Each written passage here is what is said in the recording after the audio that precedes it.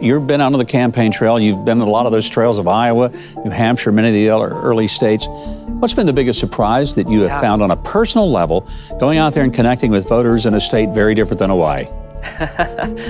How much it is that we share in common. You know, as different as New Hampshire may be from Hawaii, especially at this time of year, where Hawaii, you know, we grew up, Christmas time was 80 degrees and going out for a morning surf.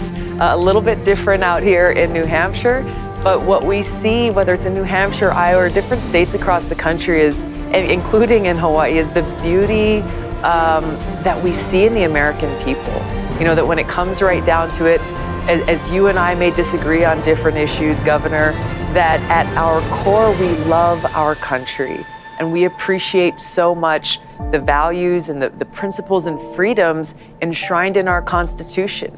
And by going back and actually remembering what it is that unites us, we see the path forward shining bright about how we can bridge the divides that we're seeing, unfortunately, tearing our country apart, and come together, treating each other with respect.